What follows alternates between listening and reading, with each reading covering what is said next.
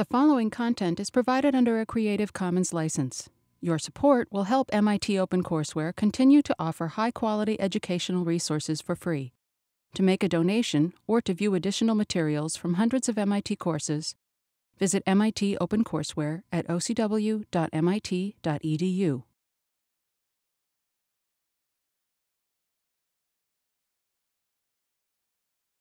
So now we go on to the breakdown of the octet rule. So we've established the octet rule, and now we're going to shake it all up and see its flaws. So case one, we're going to consider what happens, and this again is today's handout. Consider what happens when you have an odd number of valence electrons. Case one.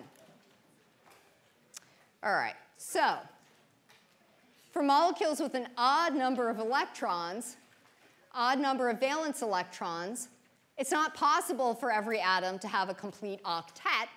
That involves pairing. That involves even numbers of electrons.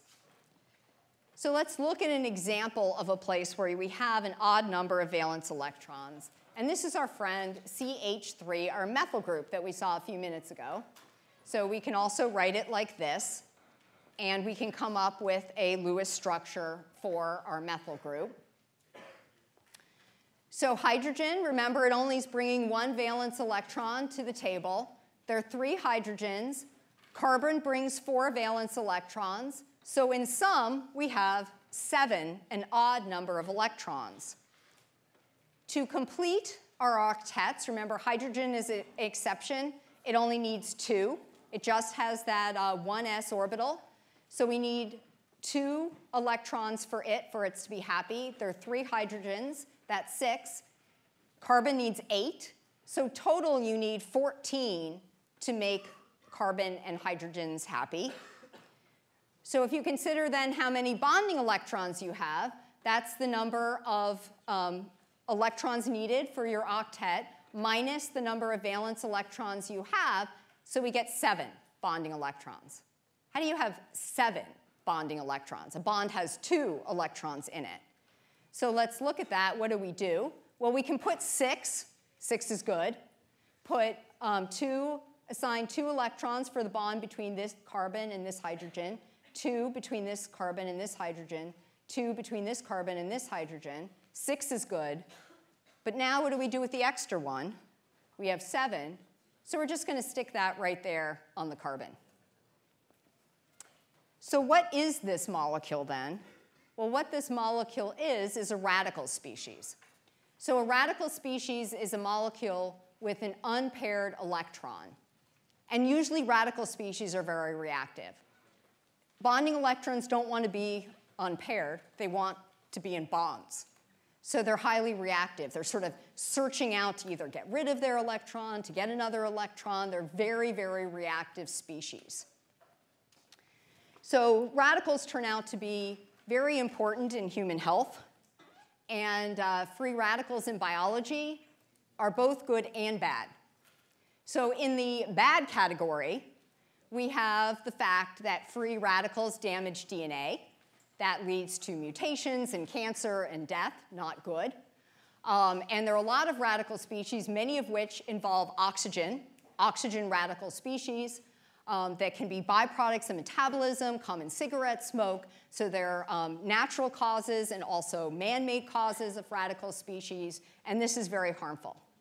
But radical species can also be really good. So they're also essential for life. They're signaling agents in the body. Radicals are short-lived. They're highly reactive, so they're not around very long. That's a great signaling agent. You want the signal to turn itself off. So you want to have something short-lived. They're also essential for enzyme reactions. We'd have no cell division, no growth, no multicellular organisms if it weren't for radical enzymes. And we use radicals in our body when we're fighting off illness. We generate radical species, or the white blood cells do, to kill invading microbes. So we're using radical defense in our bodies to fight off illness. Radicals, both good and bad. So we talked about oxygen radicals a little bit.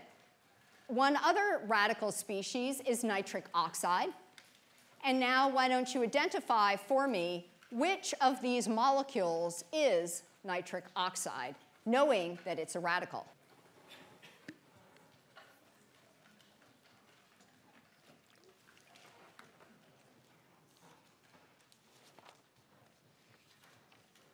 All right, just 10 more seconds.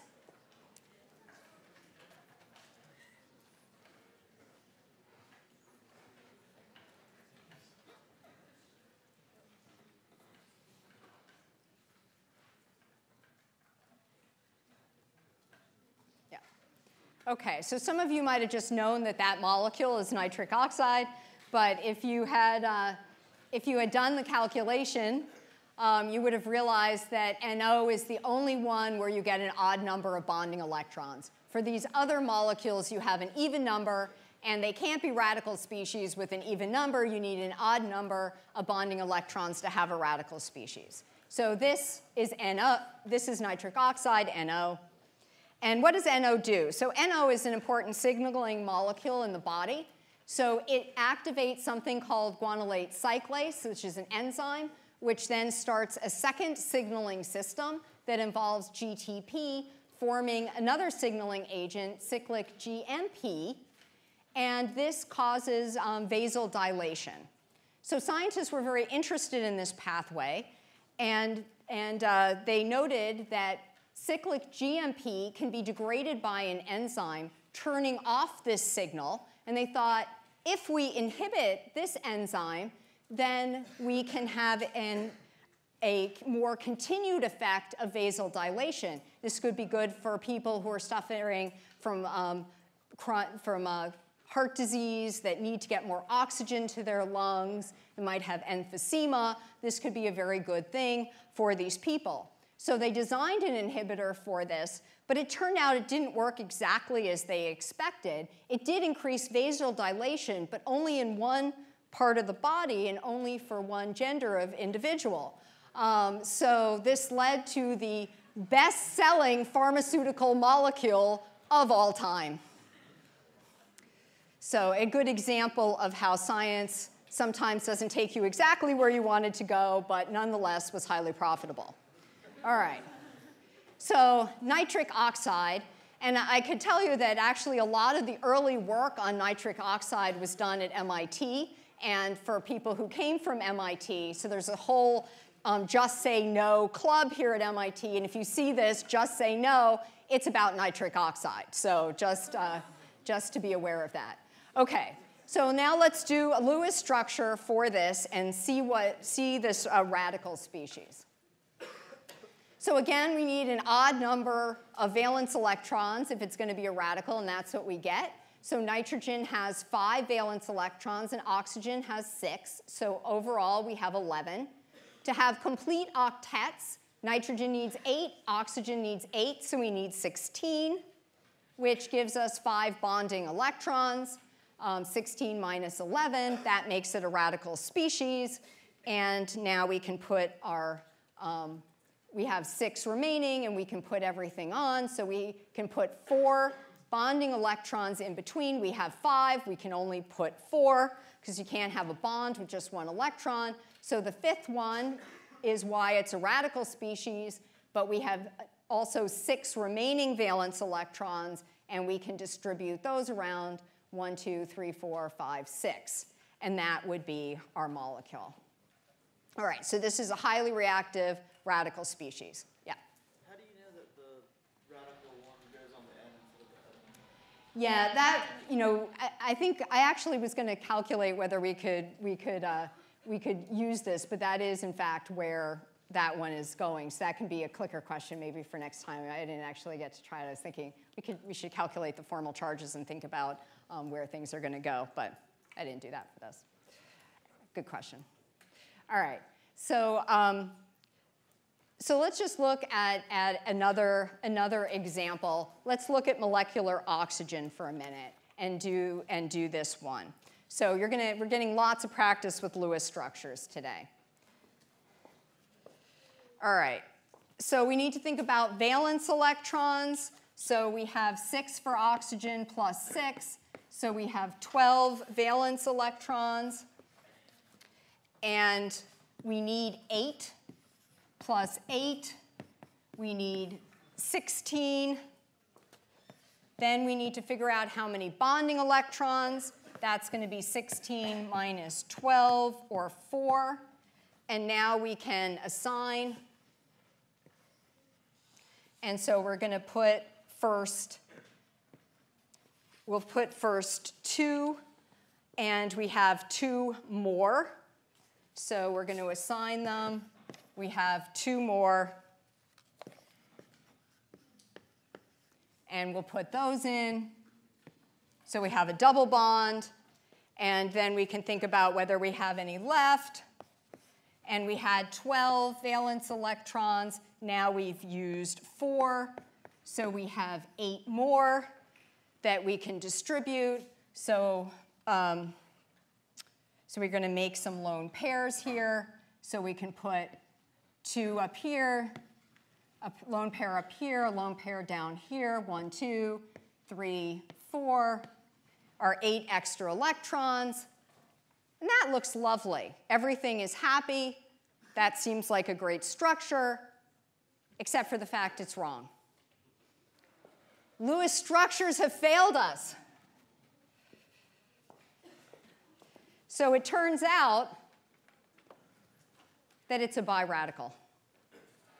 And this is really why we live life as we know it. Oxygen, there was time before oxygen. Life was very different. Oxygen came around, changed life as we know it, partly because it's a biradical. It has amazing properties. It can do amazing chemistry. It allows us to break down sugars and make energy. And so in reality, oxygen is a biradical. We know that it is not a double bond, as drawn there. This is the structure.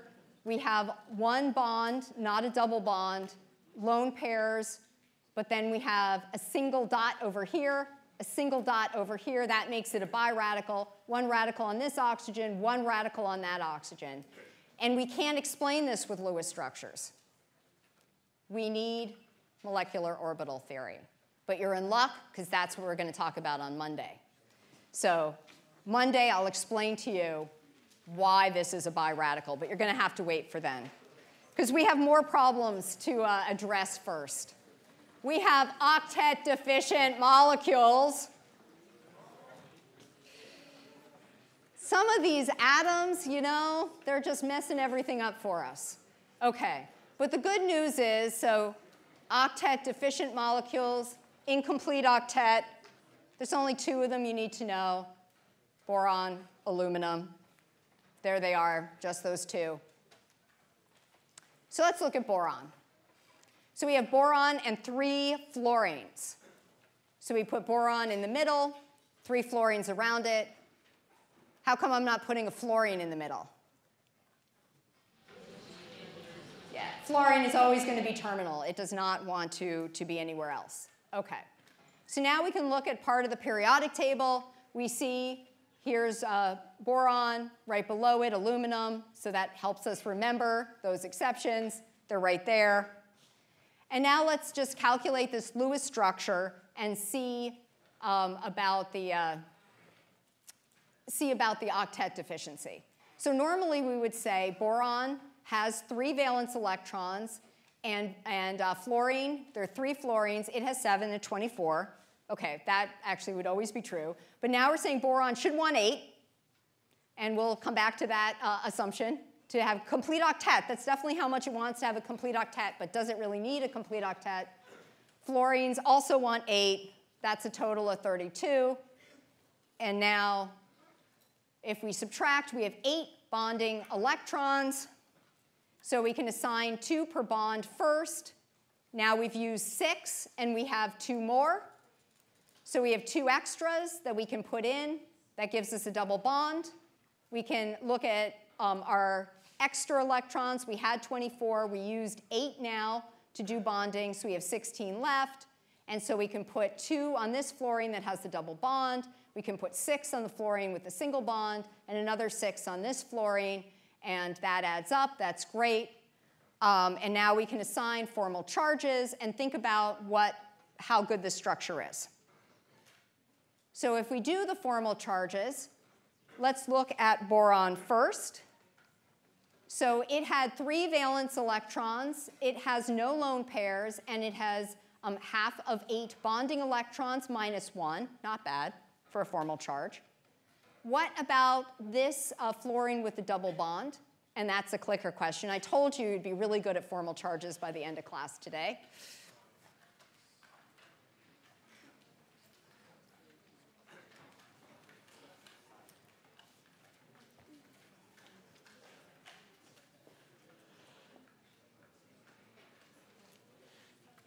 OK, 10 more seconds. I think we can get in the 90s.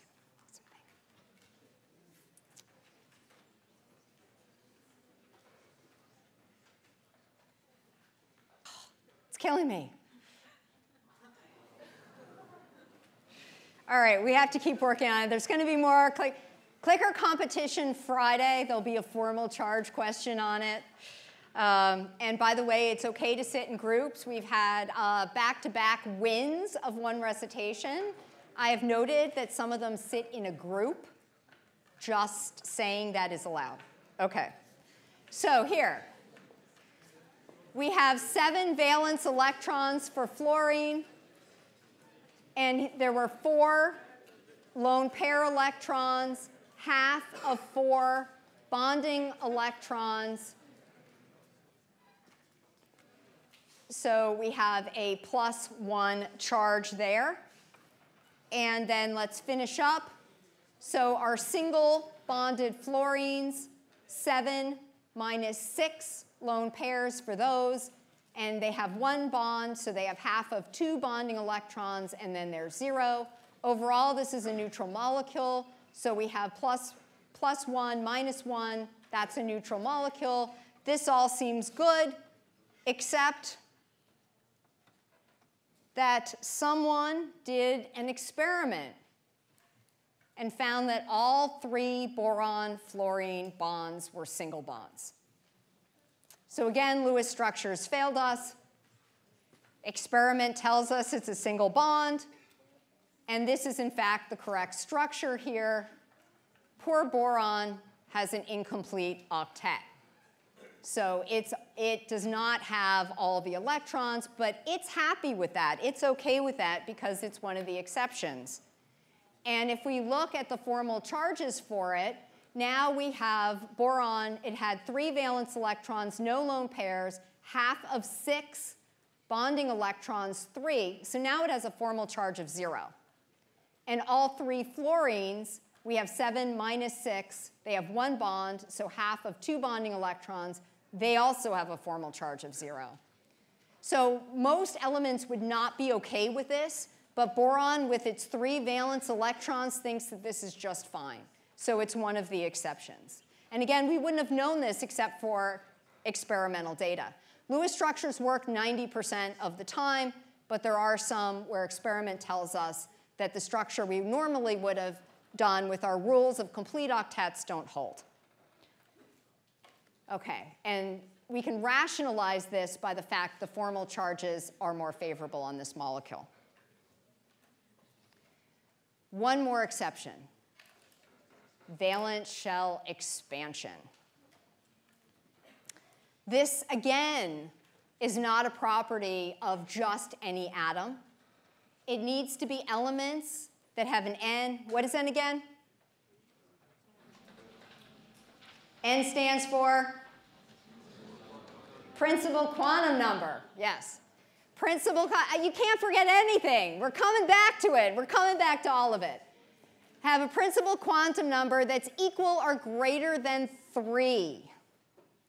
And what do we know about things? What kind of orbitals do we start talking about when we have principal quantum numbers of n that are equal to or greater than 3? What happens?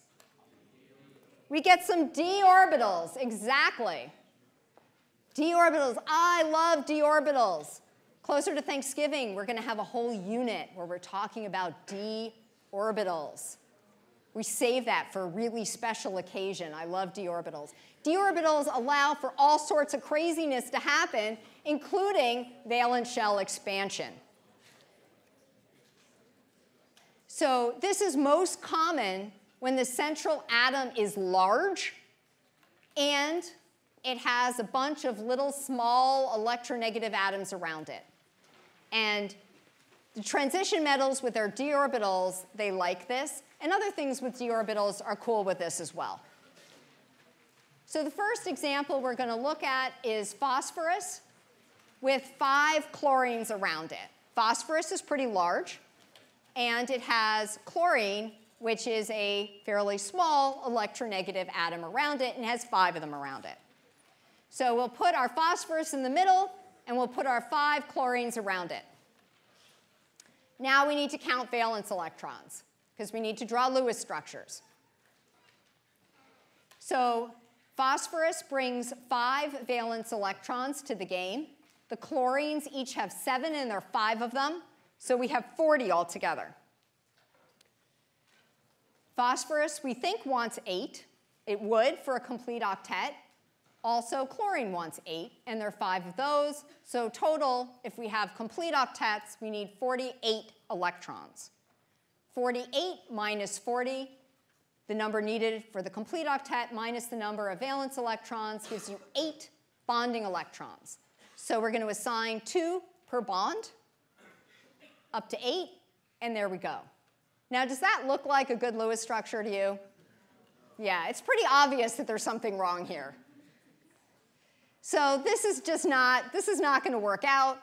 We're not going to add chlorine to another chlorine because they don't like to do that. Halogens really like to be terminal, so that's not going to work. So we got to use some extra electrons and make a new bond.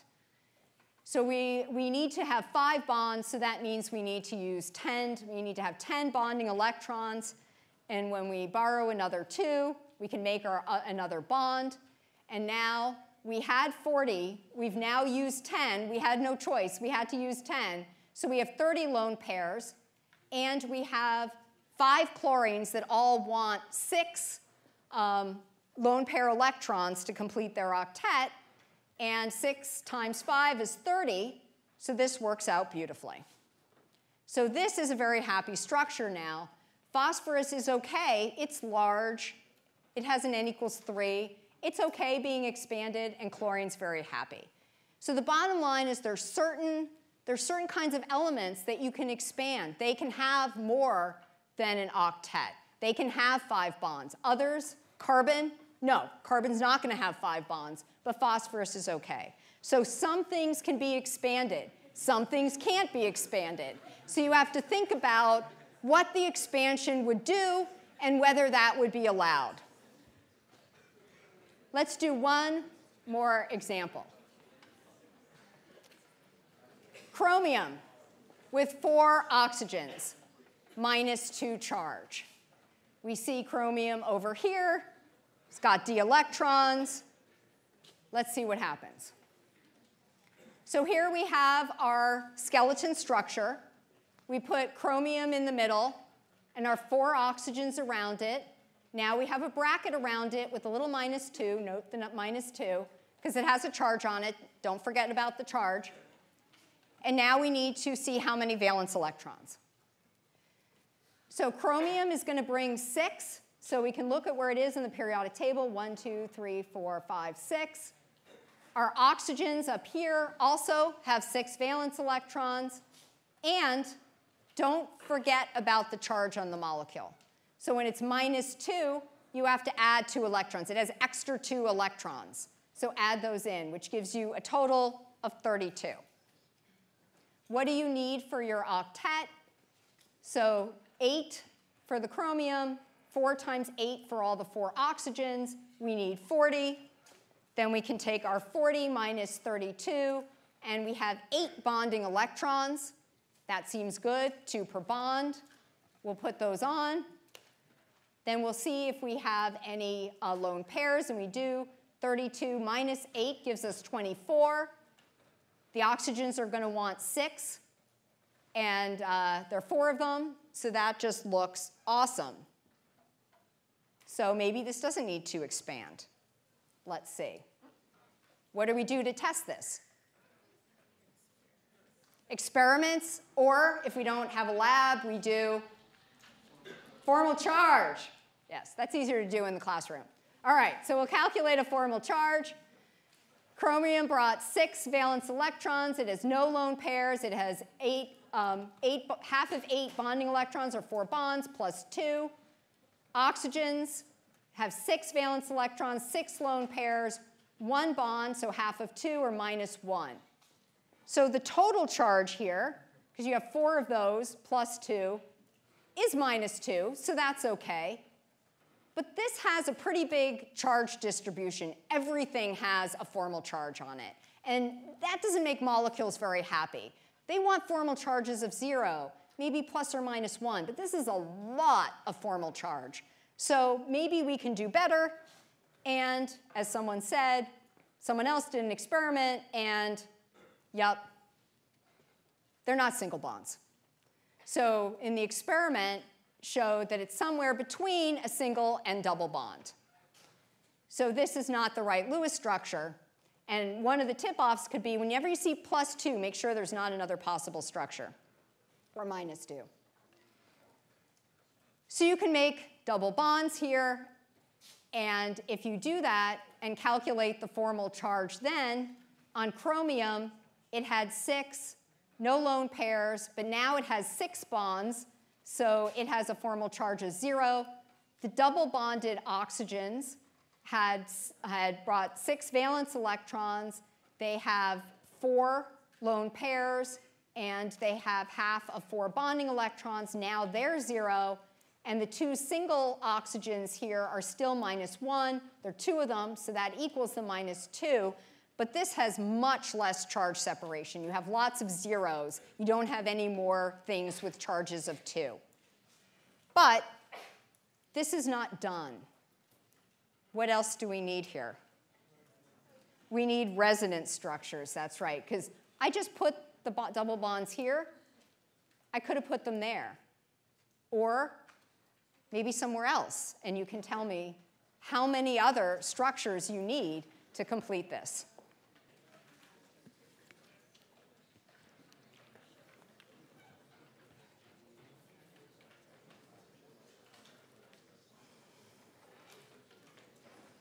All right, 10 more seconds.